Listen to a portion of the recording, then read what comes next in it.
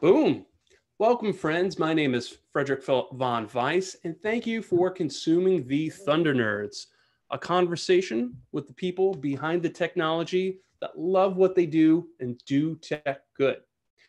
We're really excited to have a kind of pre-show of DevFest Florida. If you don't know DevFest Florida, it is coming up this Saturday, November 16th, and it's a all-day conference, and we are going to be part of it. We're going to be interviewing most to all of the presenters this year, and we couldn't be happier and more honored to be part of the event. And speaking of which, we have two of the speakers with us today. Let's go ahead and get to know them. We'll go alphabetically, first name. So Faisal, if you don't mind introducing yourself and saying who you are. Hello, I'm Faisal. I live in Toronto, and I'll be at DevFest talking about Flutter and machine learning. I'm a Google developer expert for Flutter, and I've been, just building mobile apps and building backends, all sorts of stuff, full stack for a long, long time now.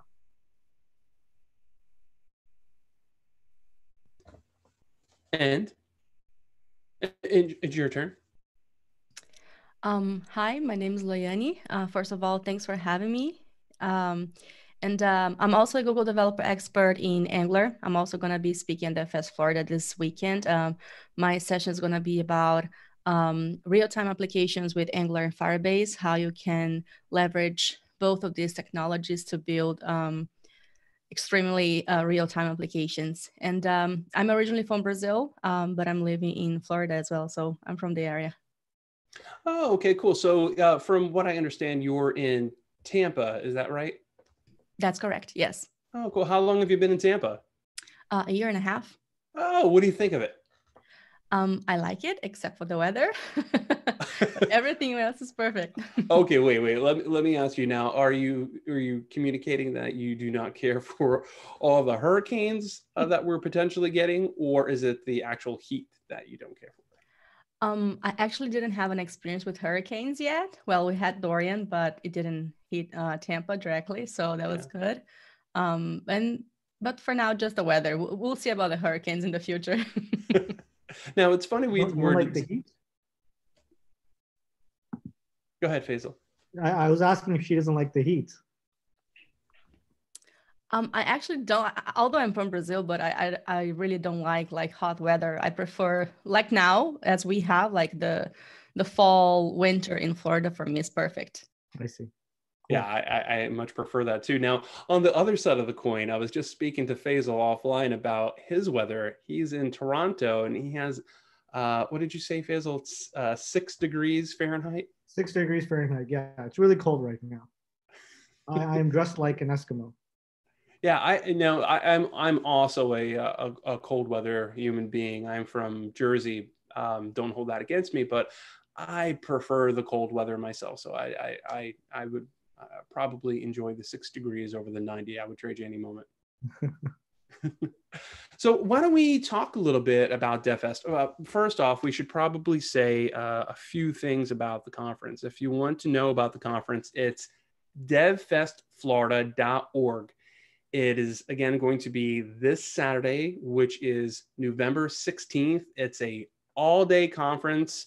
There are a large array of speakers talking from everything from Angular, Flutter, Android, AppScript, UX, machine learning, Firebase, cloud, web, and many other technologies. And not only are there local speakers, but there's speakers from all around the country, all around the world. There's a large pool of talented people that are going to be here, and it's an amazing event, and it's a great place to network too. So I highly suggest that you come down, check it out. It is worth the tickets. Again, that's devfestflorida.org. So why don't we talk a little bit about both of you, and again, we'll go first name alphabetical. Faisal, again, so you are in Toronto's. What brings you to DevFest? How did you get involved with DevFest, first of all? So as part of being a Google developer expert, I try to reach out and try to speak wherever I can, and just kind of spread awareness about Flutter or other technologies, really. Sometimes I'll talk about Android or machine learning or whatever. And so that's really how I got involved with DevFest Florida. I I try to go to warm places also during the winter. And so this is a good excuse to just like go to a warm place, and just enjoy. Nice. I could appreciate that. And again, please forgive me if I'm brutal with your name. Loiane? Loiane, but that's okay. Loiane. I got it now. Thank you. Loiane, what about you? And again, because I know both of you have spoke at DevFests before, if I'm correct. But Loiane, how did you get involved in this one in particular? Since I moved here last year, and I wanted to get in touch with the local communities as well, and I believe the DevFest is a wonderful opportunity to do that. You can meet new people, you can meet amazing speakers. So we have people from all over the country flying to Florida to share their knowledge with us, and also it's a great opportunity for networking. So you can get to know people, learn new things. Maybe you can attend to a session that you're not in touch with that particular technology, but after the session, you maybe be interested in that. So I just love doing that. So I love going to conferences, and DevFest Florida for being a conference that is here in Florida is even better. So it's just 1 hour drive away. Oh yeah, exactly. That's not so bad. And I know, Loiane, you actually speak at a few different conferences, correct? Yes, whenever I have the opportunity and whenever I can do that as well, I try to go to as many conferences as I can. Lately, I'm trying to just slow it down a little bit because of work and also other projects. But whenever I can, I try to go.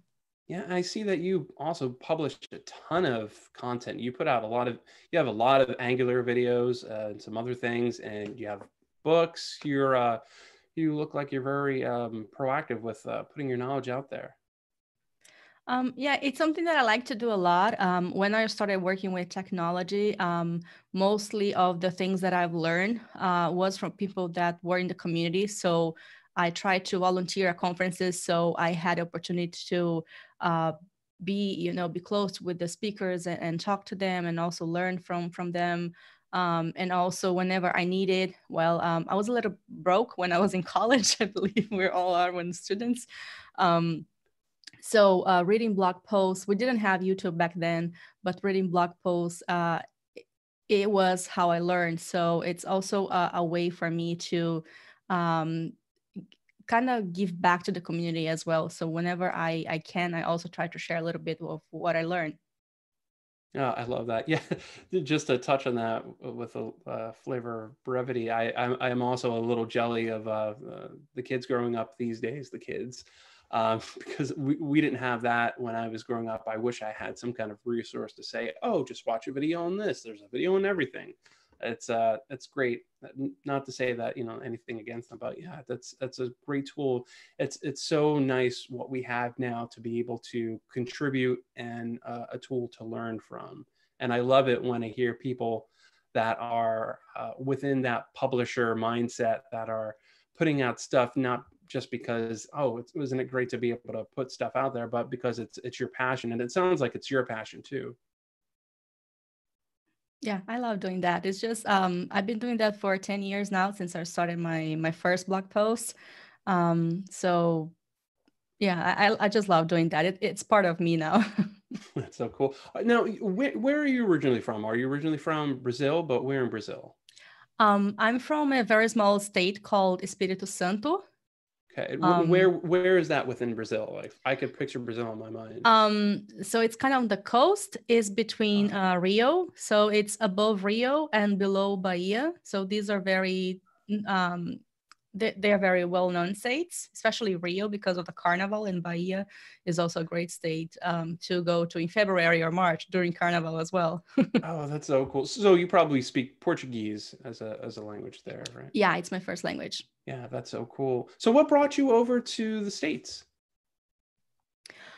So I've been working for Citibank for a while now, almost 9 years. So I was working first in Sao Paulo, and then there was an opportunity to be transferred to the US, and then Tampa was the campus that they were hiring. So I took the opportunity, came here. Oh, that's so cool. How exciting to just travel and be in a different country and do what you love doing. That's so neat. Yeah, So, it's nice because you can also like learn about a new culture, and also try to improve my English skills. So that was like a bonus. yeah, it's always so advantageous when we could immerse ourselves in some other culture to get a little bit more context on not only the world, but how we look at ourselves and what we do and the way we behave and the interactions of our everyday within our normal, usual, if you will, where we're from, that realm. So yeah, that's so neat. I'm sure that definitely reflects within what you do. So why don't we jump into a little bit, speaking of what you do, of both what you both are talking about. Let's first go with you, Faisal. What is your, and I know you have two talks, so why don't we go into I guess pick one randomly and let's discuss that a little bit. Cool. So the first one I'm talking about is Flutter. I'm building cross-platform apps with Flutter. And this is a talk I've given a couple times before, and each time I kind of learned something from the talk before, retrofitted. There's always new development on Flutter. So each talk is a bit newer, I guess. And so it's really about, what I try to do is I try to empower the audience into understanding what Flutter is, and not giving them a dry tutorial of ABC, this is how you do something, but more so, here's why you should like Flutter, and this is why you should use Flutter. So I kind of show them like a demo reel of sorts, talking about all the cool things you can do with Flutter once you go home, right? And so that usually gets them excited enough that they actually do go home. And a lot of times I do hear back via Twitter or email that they built their first Flutter app that weekend, right? Because just giving them that courage, I guess, to show them that it's actually not that challenging, and it's actually, easy enough if you just spend a couple days on it. I love that. I remember we discussed, I think it was the last DevFest with you, about some of the reasons why one might go with Flutter over something like React Native. And if memory serves me right, one of the things that you pointed out was the value of the way Android, for example, has different kinds of ways, different flavors, basically, depending on who puts their stuff on top of it. So you use an example like a button in iOS will always look like that button, but within React, you might have a button that looks completely different from your Samsung phone to a different phone within Android. Do you mind just briefly touching on that a little bit? Because I think it's so powerful. Yeah, so I mean, the way Flutter works is, if you've ever played Unity games, think about it in an abstract way. Flutter is just Unity for apps, right? And so the Flutter team took that same concept and they draw a viewport, which is a native Android view and a native iOS view.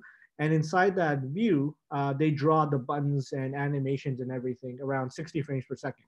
And so what that gives you is this consistent quality and deployment across all devices, regardless of the speed of the device or the manufacturer or anything. And so a lot of times, what really larger companies who come to me for some consulting tell me is that they've tried to do React Native, and it turns out it's a lot of work to account for different form factors on Android and making sure that the app looks great, because they can't have possibly all these phones to test on. But with Flutter, more or less, they're guaranteed that their app's going to look the same, with the exception of some wild screens like, dual screens or whatever. Most phones have a fixed aspect ratio. And so they kind of just worry about the best phones, and they know that their app's going to run fine on the rest. Yeah, I love that. That's such a good point. I think it's possibly one of those things that we don't hear about right away when we talk about Flutter, Yeah. for the people talking about Flutter, and think about how that works. That's very enlightening. You know, I love that. you know what it is? Everything old is new again. This is Yeah, exactly like Flash, right? And the promise of Flash was you just did something once and it would run on all devices all the fine, same. right? Yeah, All the same. Flash's technology had an inherent issue where, because it was a plug-in infrastructure, it was being hacked every day, and then Apple came around and just killed it. And so the this is just taking that concept and applying it again, but doing it correctly and doing it with open standards in an open source way. And you have some pretty powerful players backing it. So obviously Google created it, but then you have a lot of big companies like Alibaba and actually I can't remember the other company's name, but there's a lot of major players using Flutter to just rapidly develop their applications. And so it's basically Flash done correctly, properly again. I love that. I wonder if Macromedia had that idea in their head when they thought of Flash. You know, I'm sure they did because, you know, Adobe even eventually did Adobe Air, right? And I remember doing Adobe Air just before they eventually got killed, but it was the idea that now you can take your desktop Flash apps and Flex apps and bring it to mobile, right? And it was the same concept where it was a Flash player running on mobile and they would control the drawing engine. The problem was it was closed source, it was very bulky, and really it was too far ahead of its time. The devices, like the phones were really slow back then, and Flash wasn't optimized for mobile. And so it consumed a lot of battery. There's a lot of issues. So now it's being done correctly. Yeah, it's so interesting. You could definitely take lessons from history, I guess, in any way you want to take them, any vertical, any idea, and pull some things and go, yes, you know what, let's do something like this. I love that. So why don't we talk about then your other presentation, which is machine learning for everyone. Now, everyone. Okay. All right. So why everyone? What does that mean? You know, I'm gonna bring my mom to it. Everyone's gonna watch this. So what it is, you know, a lot of times I've gone to a lot of machine learning talks, and they kind of go through a tutorial. You know, usually it's the handwriting tutorial, or usually they build a classifier or something. But people leave thinking that machine learning is very easy, and then they go home, they search up some tutorial, and they realize that there's a whole slew of information that they don't understand. And then they kind of like regress back and they're like, well, I don't really understand it. I need a PhD for it or whatever. And so I've seen this cycle happen a lot. It happened with me. It happens with anyone I've spoken to. And so what I've done is kind of distill the information down and doing the same thing that I do with my Flutter talk, where it's not so much about the technical details, it's more about the concepts and kind of intuitively understanding what these concepts are in the 40 minutes. And then giving you enough information and enough resources for you to go and get started learning machine learning, right? So that's really what my machine learning for everyone everybody's talked about. Yeah, it's funny you say that. I remember again another thing I could pull from last time we spoke was you talked about your presentation and how you had this epiphany about the best way to give a presentation, and you thought about it as it's a movie trailer and present it as a movie trailer. Some of the highlights, some of the things that you could learn, get people excited about it, because you're not going to, it's not a workshop, it's a presentation. You're not going to be able to get people from A to B within that amount of time, but you could certainly get them excited, illuminate their concepts of what something is, and get them to a point where they're going to be active on it. Exactly. You know, I started giving talks when I was 18. I'm 29 now. And so I've done a lot of talks. And my first talk was actually a Adobe Flash Air talk. And I had a lot of slides, and it was detailed code and stuff. And then from that time on, I tried a bunch of different things to see what works and what doesn't work. And really, just looking at movie trailers, I'm a big movie fan. I realized that movie trailers are the best thing to model a talk after, because it gets me to pay to go to watch a movie. And what I want people to do when they actually attend my talk is, after the talk, actually Google it and learn it on their own, right? Because they're never going to learn, like you said, they're never going to learn in 40 minutes everything there is. And I feel a lot of talks try to capture that. And most people are tuned out anyways. They're on their phone, they'll get like a Slack notification.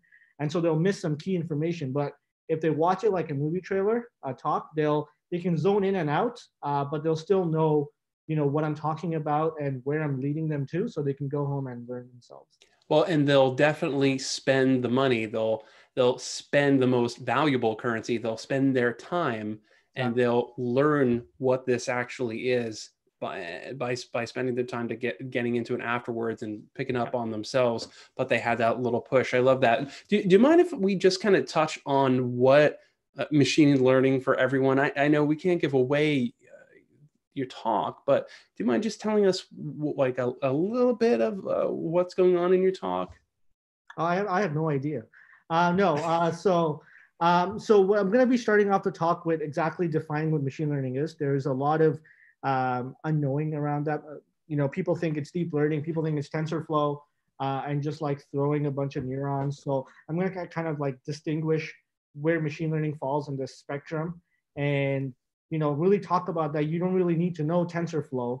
TensorFlow is not machine learning. It's just a framework, just like Keras, a bunch of other frameworks. So, and what Google has done throughout the past 3 years is, just like when programming was invented, you had deep academics building the foundations, right? Someone built a compiler. Like, I have no idea how to build a compiler, but someone built that compiler. And then you have higher level programs. So machine learning has gone to that point where it's become accessible to everyone, and Google's kind of leading the way there. And so I'm going to be talking about a lot of tools that you can use on Google Cloud to actually understand your data in a very visual way, rather than like trying to do all the stats calculations that a lot of tutorials have. And from that point on, I'll give some examples of different types of machine learning techniques, and then some resources on where they can go and learn more. I love that. I think a lot of people, when they think of machine learning, the first thing they think of is the Google achieving quantum supremacy, or they think of, it's a big just if else then, just feed it a bunch of pictures of a cat and then a banana and say which one's the cat.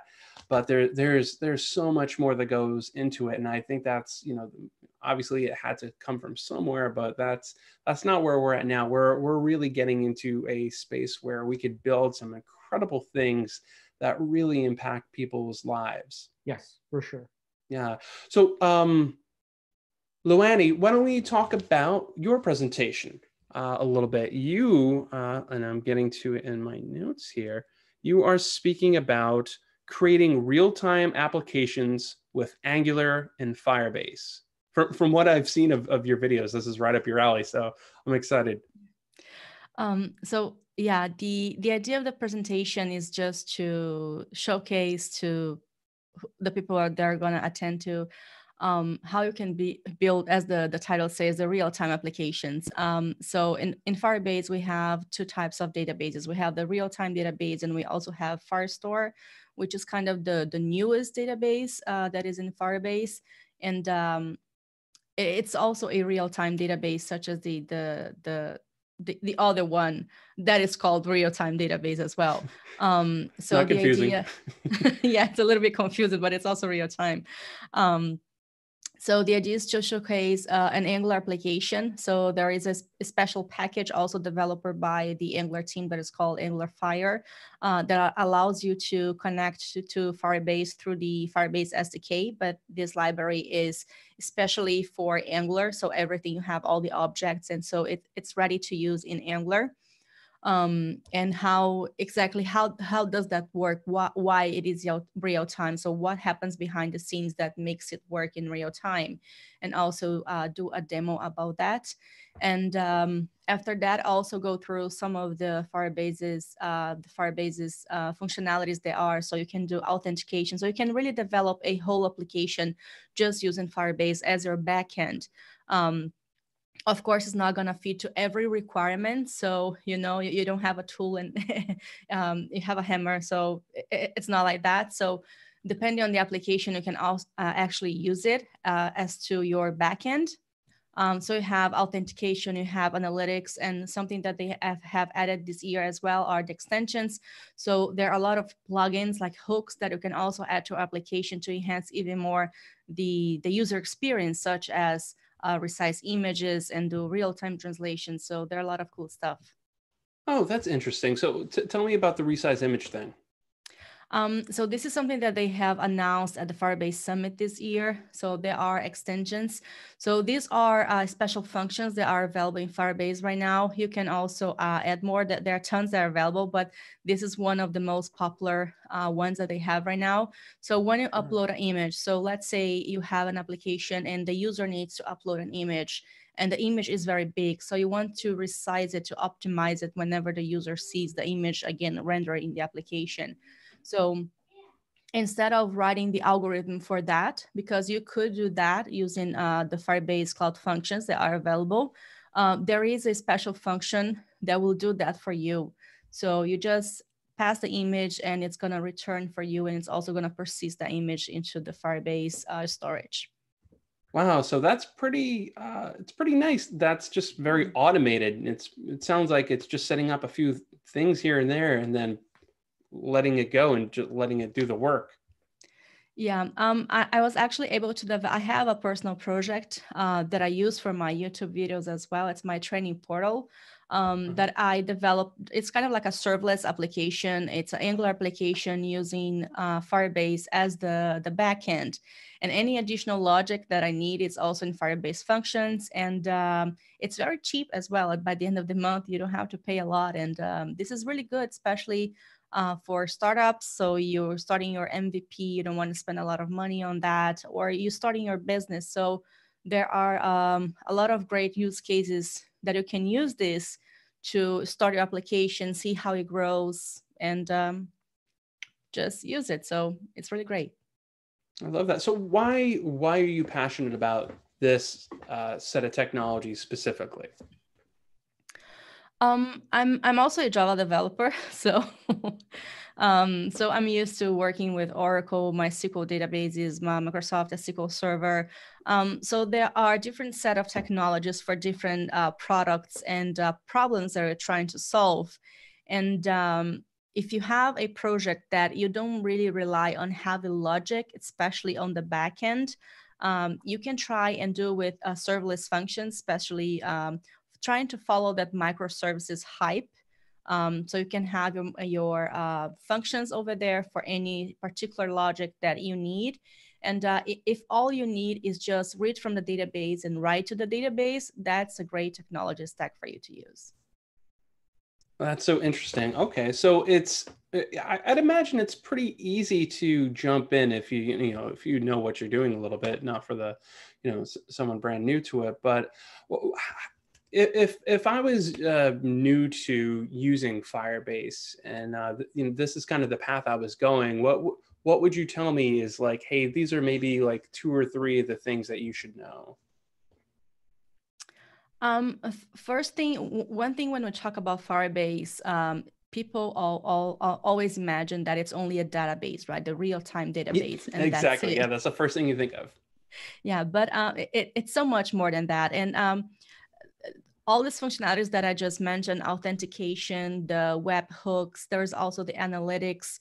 So these are only for the web scope, right? So if you are using iOS or Android, you can even go even deeper. There are even more functionalities for that. So it's a very complete platform. And you also have the hosting. So if you need to host a static web page. So it doesn't matter. Right now, I'm just talking about Angular, but it doesn't matter if you have just a static JavaScript with HTML and CSS, or you have a React application or a Vue application. You can also leverage the hosting and which is free, and you also have the database behind you. And you can add. I'm sorry to interject. How much did you say that was? It's free. Yeah. You can start for free. But the hosting is free, and there are some different tiers. So the second tier I believe is $25, and then pay as you go. So I also have a pay as you go project right now. It's not a lot of users, but I have like, it costs me less than $10 a month. So I'm able to maintain a project for less than $10. So that's a great way to start your project or even your business. Wow, that's amazing. Yeah, so you could, for basically nothing, you could really get started and have something. And like you said, you might want to have a few things. We all have a few things that we want to test and see how they go. And then when they start getting traction, we add a little bit more complexity here and there, depending on the performance. So it's great to have something like that. And it's interesting what you brought up about Firebase. So what other technologies are you interested in, by the way? I know Angular is really, from my understanding, your main thing, but is there anything else that you're like very, you know what, I also dive deep into this as well? So I really like Node.js, especially with Nest.js, which is a framework based on Angular. So it's a framework based on Express. So you can easily, if you know Angular, you don't know anything about server side, backend, you can easily create an application as well using a lot of the Angular concepts there are. So like controllers, you have your modules, so everything that is in an Angular application you can leverage in your backend. That's one thing. And my other thing is also Java. So I'm very passionate about Java development as well, especially with the Spring framework and all the reactive world there is out there right now. I love that. Well, we're probably getting to close to the end here. So I would like to, before we talk a little bit more about what actually DevFest is and talk more about the value, what would you tell people, Loiane, is the key thing that they're going to get, if you could put it up in a short statement? What's the key thing that people are going to get from your talk? What are they going to walk away with?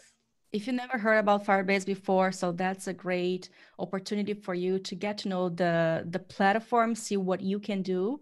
And as Faisal mentioned as well, maybe you can go home later, and if you are interested, Google it and try to learn for yourself. Maybe build your application and deploy it and start your business or even your personal project. I love that. And, coming to the event and then getting to talk to both of you, and I'm sure both of you are not people that are unapproachable. You could actually come up and you could talk to the presenters, get to know the speakers, ask them some questions. Hey, you spoke about this, about Firebase. Tell me a little bit more. These are real people, so we want you to come down, really be a part of the conference, and get some real human interaction, shake a hand, talk to somebody. So that's great. Let me ask you, Faisal, the same question.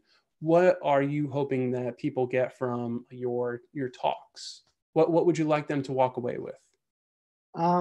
Just feel that this stuff is all achievable. A lot of people get disillusioned that, I'm so far behind, or, Firebase has been out for like 3 years. Why am I going to learn it now? All this stuff is achievable if you just kind of spend some time on it, right? So I hope people, I learned this on my own, and almost every developer learns stuff on their own, right? So a lot of people get just hung up. So I just hope that they can know that if you just spend some time, which is not a lot of time, it's like instead of watching some Netflix every day, just spend some time on this and you'll be really good at it. I love that. That's great. Let me start with you, Faisal, by saying this. What's the best way people could get a hold of you? And what's your web address or Twitter handle? How do you want people to find out more about you? So my Twitter DMs are always open. You can always tweet me, email me. Actually, if you go to my Twitter, there's on my bio, I've blocked off some time every day, 5 p.m. EST to 6 p.m.